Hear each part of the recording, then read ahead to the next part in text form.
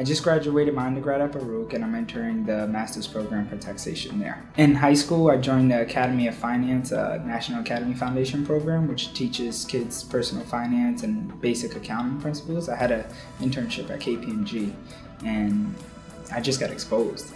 Me and a group of other professionals got together through the Academy of Finance and the National Academy Foundation. We basically all were dedicated to the school to help bridge the gap between the public high school and professional law firms, accounting firms. Get the kids exposed, site visits, college visits, just help them understand there's a lot more than what they see in their neighborhood.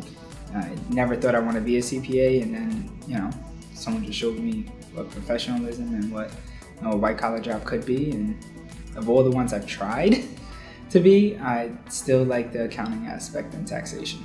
So the first step was graduating undergrad, getting 120 credits. Then now it's taking the exam, trying to finish that 3 parts before the end of the year while entering the master's program.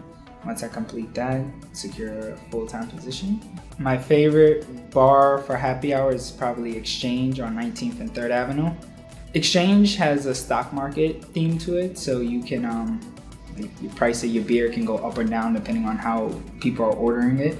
So, and then if no one's ordering anything, the market crash and everything's like $3. Top shelf, doesn't matter.